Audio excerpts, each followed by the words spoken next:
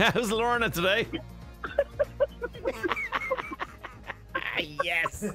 You're still laughing at him.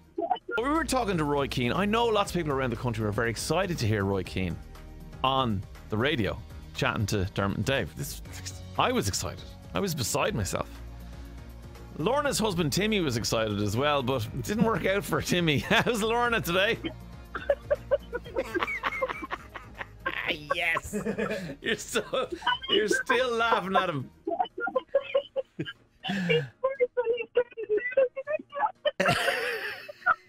Lorna, I can't understand a word you're saying, but I'm loving the fact that you're laughing at him. Come here, get closer to the phone there and tell everybody what happened, poor Timmy. I went to Lidl and I had 4 missed calls off our younger daughter, Rebecca. And when I answered the phone, she said, we locked Dad into the utility and we can't get him out. So they locked him in for just for the crack or by accident? No, you're gone again. We can't understand you because you're laughing too much. Come back to the phone, Lorna. Sorry. He was locked in there for 10 minutes. They did it on purpose for the laugh. Brilliant, brilliant. And did he miss the whole Roy Keane chat? Everything. Yeah. Is he with you now or is he gone somewhere else? No,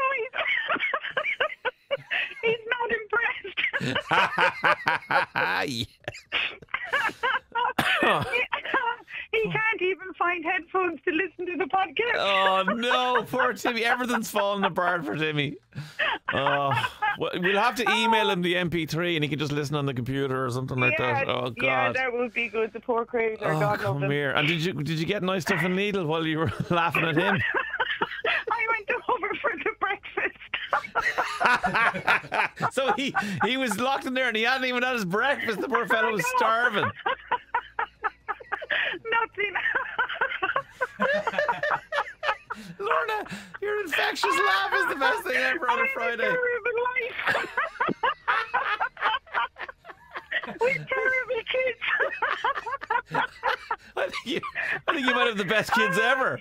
Do you want to talk to Timmy? I don't know if I ever want to talk to anyone else except you, Lorna. But go on, throw Timmy on there for a sec. There's some bunch of goals.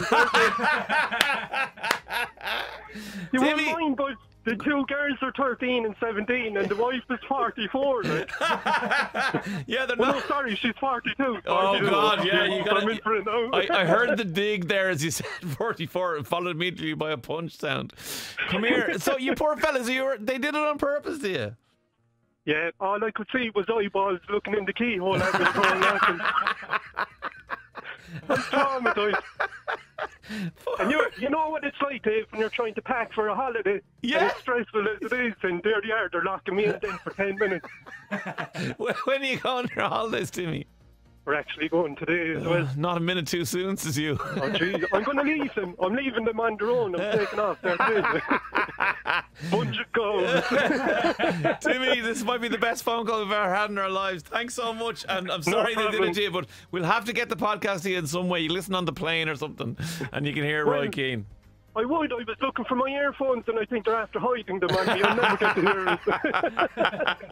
Take care, like. All right, Timmy, have a good holiday. See you later. Up Limerick. Up Limerick. Go on yourself. Dermot and Dave. Conversation, crack, And the music you love. Today FM. It all happens here. Today